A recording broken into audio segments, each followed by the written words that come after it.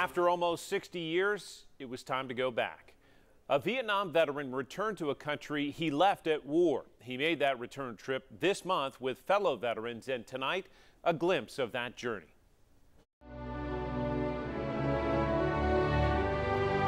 Okay, so whenever you get there, when you get to JFK, you'll pick up your luggage. Curiosity, powerful motivation for one veteran to return to Vietnam almost 60 years after he left the country at war. So what are you expecting? Well, I don't know. Everybody says it's all changed. David Monroe is making the journey with almost 24 other Vietnam veterans from East Tennessee. Going anywhere with veterans is great. Friends and family for years. This marks return trip number 4 for organizer Ron Kirby. The Army veteran has now escorted more than 100 fellow veterans and their families back to Vietnam. I feel like it's had a positive impact on everyone that's gone.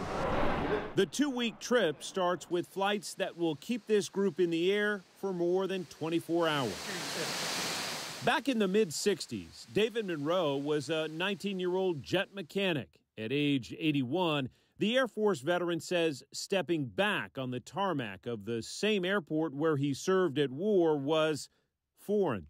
I only saw about 2 or 3 things that was familiar to me.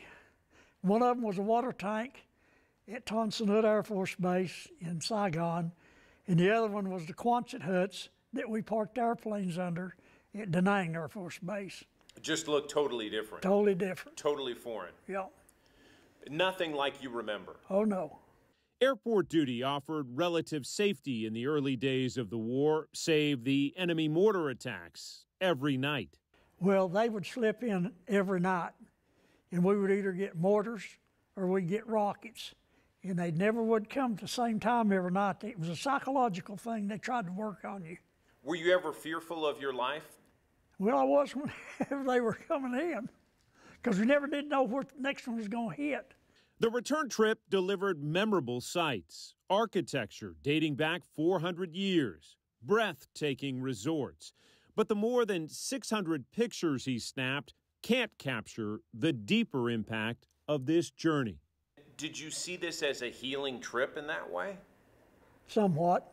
Why do you say that? Well, I was able to go back, and as Ron Kirby said, he said, the reason I wanted you to come is, he said, I want you to kill ghosts, because there's a lot of memories and a lot of ghosts over there. And you feel like that happened? Yeah. But they knew we were Americans, but they treated us fine. I mean, we didn't have any problems at all. They were very nice, all of them. Well, I'm just proud to be a veteran.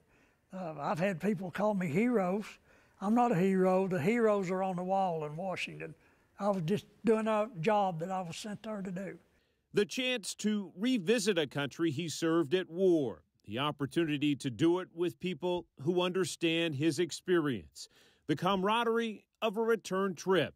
It's why this veteran gives this journey a 10 out of 10. Couldn't have been better. Couldn't have been better. That's good. Unless somebody else had paid for it.